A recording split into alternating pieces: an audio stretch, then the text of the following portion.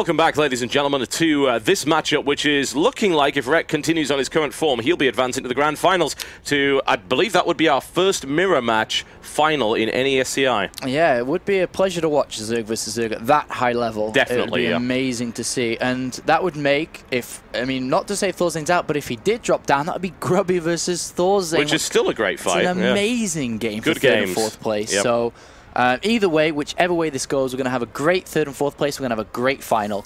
And it looks like the next map, like you said, is going to be TotalBiscuit Ultra. An interesting choice. Daybreak and TotalBiscuit ThorZaIN. Ultra were the two options left for ThorZaIN to choose from. And I do like the choice for TotalBiscuit Ultra. I was weighing it up, and TotalBiscuit Ultra would have been the better one because it's harder for Zerg to take a third, of course, and then a fourth gets even harder. And this map, we've seen how good ThorZaIN is on this map. Fast third bases, killing those rocks nice and early, and his late game is so good as well. And let's see, both of these players are ready, man, so... Oh, yes. Well, let's get straight into it, then. I don't see any reason to dally.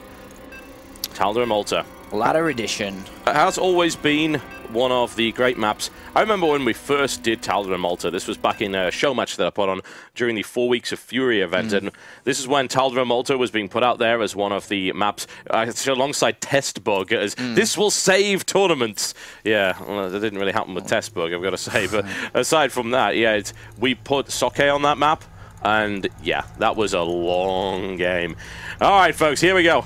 It's my pleasure to bring you Mouse Sports. ThorZaIN, he is in the red trunks, and he is playing Terran to the southeast of this particular map versus his opponent. It is Liquid's Red. He is in the blue trunks, playing Zerg to the northwest. And uphill battle for ThorZaIN in this game because he has spawned cross position. Yeah. Very similar to Terminus in the strengths and weaknesses of spawning close or cross, is that ThorZaIN's pushes will not work. Like we saw in that last game, I don't know why he pushed out there to try to punish something from Rhett, but it's so easily scouted and so easily dealt with. Even though Rhett did lose a hatchery the second time around, the first one just absolutely crushed ThorZaIN's hopes in that game. Losing 4 tanks and X amount of units is obviously not good. So I expect ThorZaIN maybe not to push. Now he knows cross positions is viable, but oh my god, ThorZaIN. We're going to have an 11 barracks in the center of the map, and it's going to be 2 11 barracks. He's punishing the 15 hatch from Rhett right now. My oh my, and we have seen that ThorZaIN is willing to do this stuff. He learned a lot in Korea, including things like this crazy hyper-aggression. And there we go, the second 11 barracks, double proxy barracks going down. And this is not characteristic of ThorZaIN. Not in this matchup, Looking at him, but the thing is though, more and more recently, he's throwing these kind of builds into his play, which makes him very unpredictable. And nobody's really going to think this would come from ThorZaIN. Rhett probably has no idea. He's already at 16 supply. He's probably going to go 16 spawning pool, sorry. 17! Oh, wow, 17 pool. That's hyper greedy.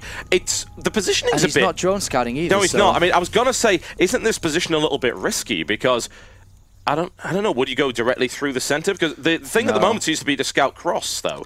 No, I mean, if he did send a drone scout, it would be to the right-hand side, because then the Overlord is going to scout really fast to the bottom left, the drone would go top right and then bottom right, so it would never ever get scouted by a drone, or Overlord, because obviously Overlords wouldn't be in the middle. And Rhett has gone Extractor as well, and this is obviously not looking good, and we're just waiting for ThorZaIN to see if Rhett is in the bottom left, and he knows he's not now, so everything's going to march towards that top base, and Rhett is actually checking around with a drone, surprisingly, just making sure there's nothing there, but he's going to be in for a shock, man. This actually could be checkmate right here and there. Potentially, yes, it could be. There's just too many Marines already. No lings, the bunker's down, he can't prevent the bunker. There's 3 Marines. Yeah, I'm really, really happy that ThorZaIN's actually doing this, because it shows variety in his playstyle, and it shows that he's capable of adapting to the situations. And Rhett's now going to realize that's 3 Marines that can only really mean one thing. He's pulling a lot of drones to deal with this. Well, he has to. The bunker's going to complete before the drones get there. Yep. So this is really bad right now. Really bad. The hatchery is definitely going down.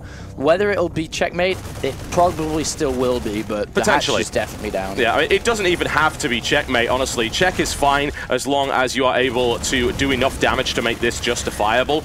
And he is building SCVs behind this, of course, and supply depot. He repairs it with 2 SCVs as well. That's very nice. Even microing those to keep them alive as long as possible. Gunning down drone after drone after drone. And the SCV is finally eliminated. Is it in range of the hatchery? Yes, it is. And the hatchery health is starting to plummet. 16 SCVs and mules versus only 11. The hatchery is in range. He's going to target fire the queen and then the spine as well. The queen goes down. 2 more Marines coming in as well. This is insanity. Really, really good engagement. And Ret GG's immediately. That is it. 5 minutes. That's why he picked Tal'Darim, and he just punishes Ret so hard. And I have to wonder if that map pick wasn't just a pick for, hey, I can do proxy racks. It was a pick because you know what Ret's going to do on Tal'Darim? He's going to do this. I think the best way, and if I can break down ThorZaIN's thought process, was I have Tal'Darim, I have Daybreak.